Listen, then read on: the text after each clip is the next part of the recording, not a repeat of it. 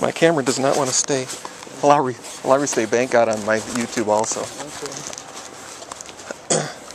Well, before the people know it, all their rights will be gone. Letting John Stashel sit on a bench and all these criminal county attorneys. It's all scandal, scandal, scandal, scandal.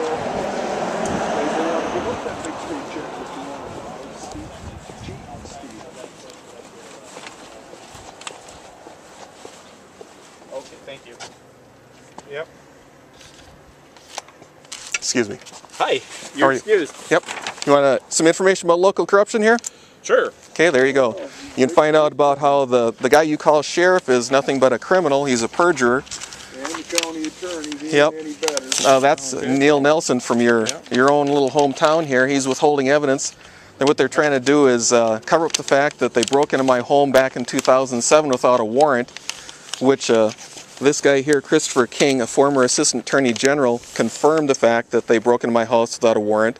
So that's burglary, kidnapping, perjury. They cover that all up. And the person who was committing the perjury, well, that was the guy you call sheriff now.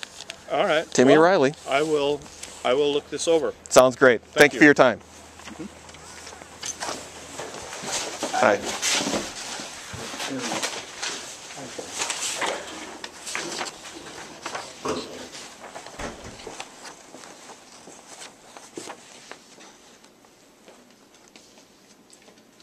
Hi.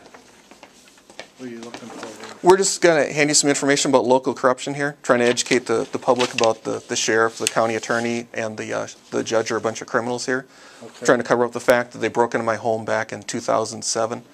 You know, the guy who helped break into my home is the guy you call sheriff today, Tim Riley. And this isn't me saying that. That's this guy here, Christopher King. He's a former assistant attorney general. Yeah, I'm just a draftsman here. That's fine. You can keep it. No, I don't want it. Thanks.